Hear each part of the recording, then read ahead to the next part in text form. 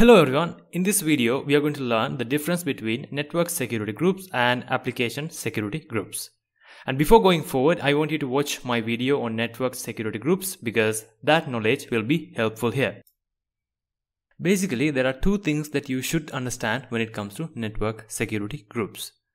And those are, you can place them on network interface level or the subnet level, and they act as miniature firewalls for controlling traffic flow to these virtual machines or subnets. With that understanding, let's understand what we are going to do today. Let's say we have one virtual network, and in that virtual network we have two virtual machines. As you can see, here we have a web frontend and a database server, and I want this database server to be accessible only with this web frontend, and because of that I have configured a network security group on this database server so that only this web frontend can access this database server. But let's say I want to scale my web frontends. I want to add multiple VMs like this. In this scenario, I have to add multiple rules with multiple IPs, and this is not an easy thing to do, and that's why we have application security groups. With these application security groups, you can group these VMs together and you can apply these security rules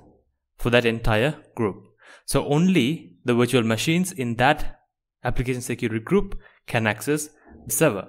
Now that we have a theoretical understanding of what application security groups are, let's do a practical demo to solidify our understanding of application security groups. Alright, now I am in my Azure portal, and as you can see, I have created the two VMs that I had in my diagram that I have shown you earlier. Now what I'm going to do is I'm going to deploy a SQL server in this database server VM, and then I'm going to install SSMS Management Studio in my application server so that this acts as a front end to my database. So let me do all that now. Alright, I have done all that. Here, as you can see on the left, I have installed SSMS in one of those VMs. On the right, as you can see, I'm running my SQL Server instance, and I have entered the IP address of this SQL Server VM. Now I'm going to try to connect to this database server from this VM here. Let's try to click connect. As you can see, I'm getting this error. There should be an issue with network security groups. Now let me go to Azure portal and configure them. As you can see here, I have the network security group for database server, and inside of it, I haven't allowed the traffic for my SQL server. And for that, I'm going to click add here, and I'm going to change this source to IP addresses, and I'm going to insert the IP address of my front end, and that is going to be 10.0.0.4. Alright, and the source port changes, I'm not going to specify that, and the destination IP is the IP of my database server, and that is 10.0.0.5. and then I can manually specify the port as well, but I'm not going to do it. I can just select MS SQL here so that this port will automatically get selected like this, and the action is allow. And I'm going to change the priority to 900, and I'm going to keep the name as the SQL server here, and I'm going to click add. Alright, the rule is here, as you can see. Now let me go to my virtual machine and try to connect again. And as you can see, I got connected. Now let me go ahead and remove this rule here to show you how to do the exact same thing with application security groups. Alright, I have deleted the network security group. Now let me go to my resource group and click on create button here, and I'm going to search for application security group. As you can see, we have a small description here, and I'm going to click create.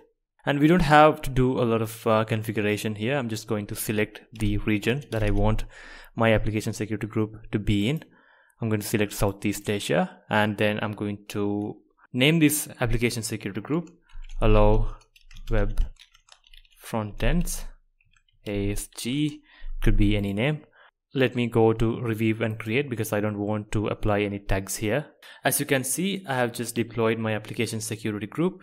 Now let me click go to resource, and here as you can see, we don't have many configurations to do. But if I go back to my virtual machines I'm going to click on this app server VM, and if I go to networking section, you will find this tab here, and that is application security groups. I'm going to click on it, and I'm going to click configure the application security group section, and I can add this VM to these application security groups. So what I'm going to do is, this is the VM that I've just created, so I'm going to click on it and save it, so that now this VM will be part of that application security group. Alright, that is done now. Let me go to the network security group of this database server again, and I'm going into inbound security rules of that network security group, and I'm going to click add. Here you can specify, just like before, the application security group as the source. So I'm going to click on it, and you will find all the application security groups that you have here, and I'm going to click on this one because that is the one that I've just created. And source port ranges I'm going to keep as every port, and service I'm going to change to MS SQL, and this will be allow, and the priority I'm going to keep as 900, not that that matters a lot, and I'm going to change the name as well, and then I'm going to click add. Alright, as you can see, the inbound security rule for that application security group is ready. Now let me go to my VM and disconnect the existing connection and try to connect again. As you can see, I am still able to access the database server from my application server. Hope you learned something new today. If you have any questions or comments, you can leave down below. And if you want to be updated with my future videos that I'm planning to do, you can subscribe to my channel as well. And thanks for watching.